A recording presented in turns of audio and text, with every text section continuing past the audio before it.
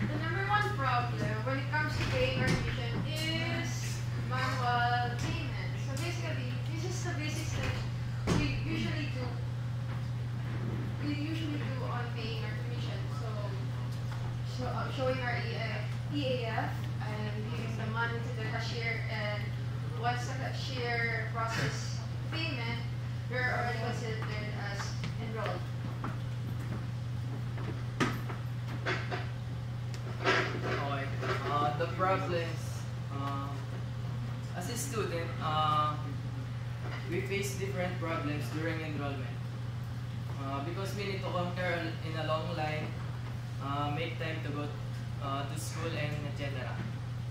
The problem is that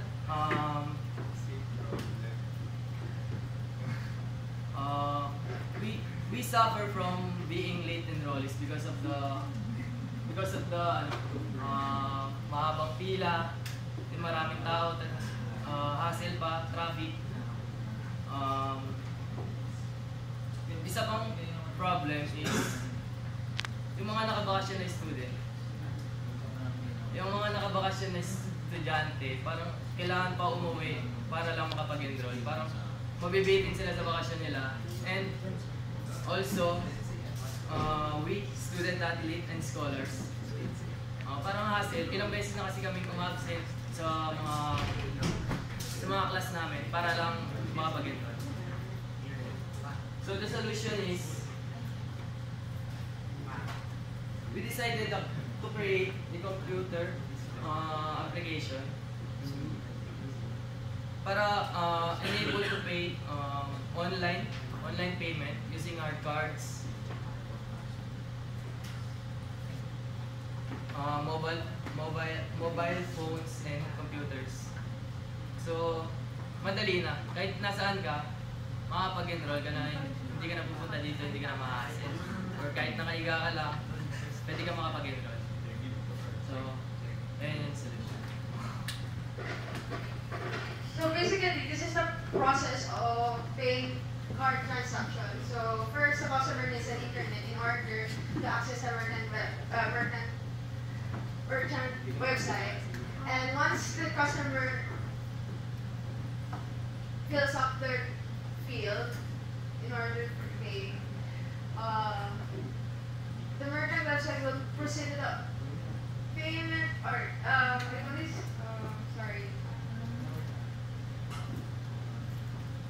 merchant website, which authenticates the payment and card and checks with the payment card issuer to ensure the funds are available.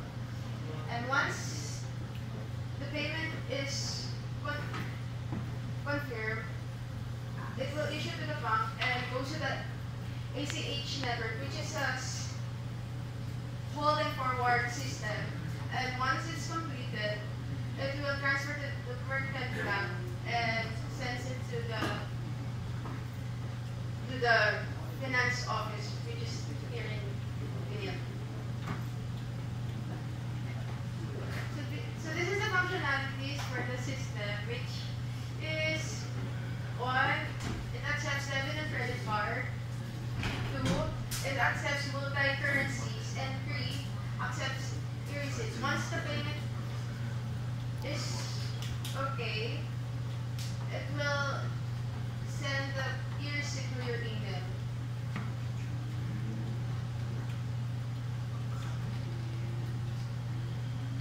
So these are the advantage and disadvantages. First is time saver. Money transfer between virtual accounts usually takes a few minutes, while wire transfer or postal one may take several days. Also, you will not waste your time waiting in lines. So, masasave mo siya pagka ganito yung gamit mo. Then, next one is convenience. Convenience. All the transfers can be performed at any time, anywhere. It's enough to have access to the internet. So, using internet, ma-access ka na yan, makaka-enroll ka na using our system. The next is reduce risk of loss and theft. You cannot forget your virtual wallet somewhere and it cannot be taken away by robbers. So, ito naman ay, pagka mag-enroll ka na, ma-avoid mo na yung, kunwari, papunta ka sa school, then may iwan mo pa yung wallet mo, then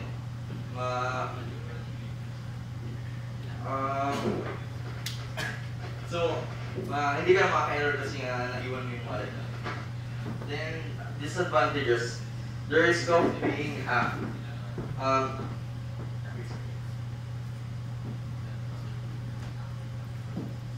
The risk of being hacked. If you follow the security rules, the threat is minimal. It can be compared to the risk of something like a robbery.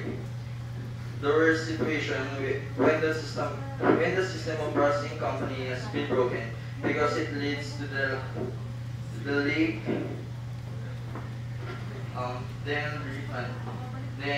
and the problem of transferring money between different payment systems.